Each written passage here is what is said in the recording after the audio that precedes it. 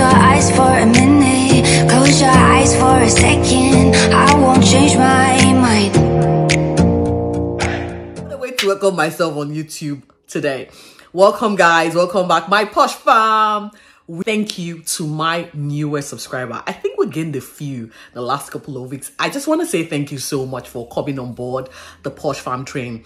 Again, just find your playlist. There is a few things on my playlist that would entertain you. Go through them and see what you like, and please keep watching. For my regulars, my old die-hard Posh fams, thank you for staying on.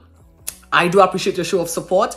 As always, do not forget to continuously watch, comment, and like, as well as share this channel with your friends. Subscribe! Now, for some context regarding the YouTube short that I posted not too long ago, referencing the vibration around my pelvic bone or my pelvic region, I did mention that the first time that I had experienced a vibration on my pelvic area was when I had a tampon on, and I'll explain this.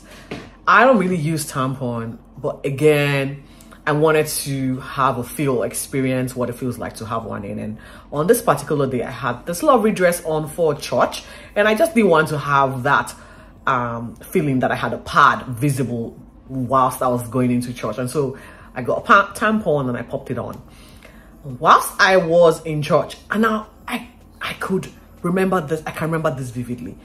Every time the musical instrument would go on, like they will have the drum or the piano, I would feel a vibration or a vibrating sensation around my pelvic area. I actually thought it was my phone vibrating, because of course when you are in church, your phone should be on silent. And so what I did was I took out my phone and I turned it off, because it was becoming very annoying and it was constantly progressing in stages. And I was like, after turning on my phone, it happened again. And then the next thing, I was just feeling a little bit faint and sort of sick. And I kept vibrating, guys, literally.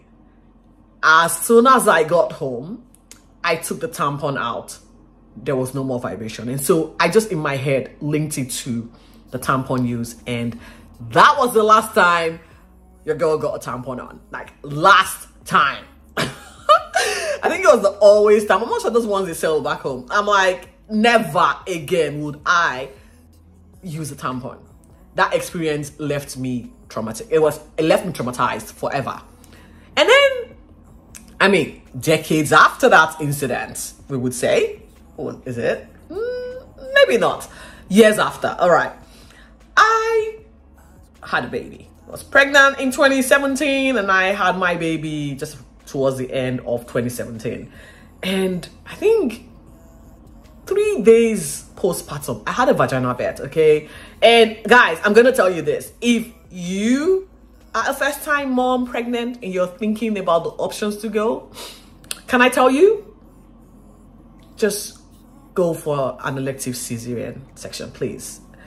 Don't bother traumatizing your pelvic bones. It's not worth the fuss. Okay, that is just my crazy advice, but you can always choose what you feel comfortable in. It's your body, it's your joy, it's the moment for you to experience motherhood. However way you choose to experience it, your choice. Anyway, a few days after delivery, I had gotten home. Again, I had all of the trauma from my baby being jaundiced, and so it was just all of that stress, lack of sleep. Got home, managing a crying baby that just would not settle. And the next thing I noticed was I kept having this vibrating sensation around my, I can actually feel it right now as I'm talking to you. My pelvic bones are vibrating. I need help. Anyway, I felt the vibrating sensation around my pelvic bone. I just thought it was, okay, it's just mild. It kept on going. And of course, I could relate it with the trauma of just giving birth. This is my first experience at having a baby. I haven't experienced it again. And so that trauma, I could relate it easily with the pelvic vibrating sensation that I was feeling. And that lasted for months, because I know something as big as the size of a watermelon popped out from you. What are you expecting? Anyway, Now, I am still feeling this particular vibrating sensation. It stopped, guys. It stopped then because I had other issues post pattern that I'm not going to go into now. And 4 days ago, I just experienced the first vibrating sensation again. I'm like, what is going on?